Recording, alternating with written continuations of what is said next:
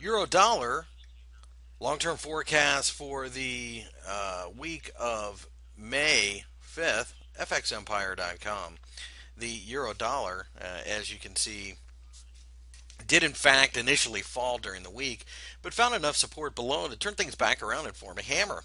The hammer, of course, is a bullish sign, but we know that 140 is the line in the sand, if you will, that the ECB has put out there in the market. So it's difficult to have a long-term position in this market. We feel that every time it gets close to that area, it's going to sell off, but there's obviously a lot of bullish pressure.